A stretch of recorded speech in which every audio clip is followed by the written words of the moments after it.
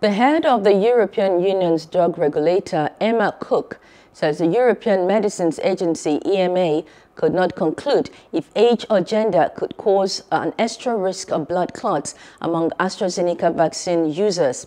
Cook told a news conference in Amsterdam that specific risk factors such as age, gender, or previous medical history of clotting disorders have not been able to be confirmed, as the rare events are seen in all ages and in men and women.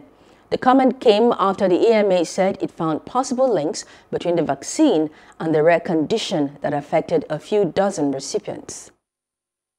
Specific risk factors such as age, gender, or previous medical history of clotting disorders have not been able to be confirmed, as the rare events are seen in all ages and in men and women. Most of the cases occurred in individuals below 60 years of age and in women.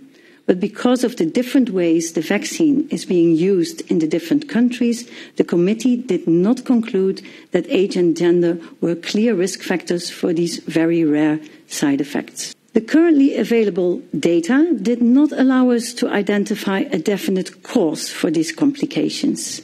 However, plausible explanations have been put forward, including an immune response that leads to a condition that seems similar to an atypical heparin-induced thrombocytopenia (HIT). Hope you enjoyed the news. Please do subscribe to our YouTube channel and don't forget to hit the notification button so you get notified about fresh news updates.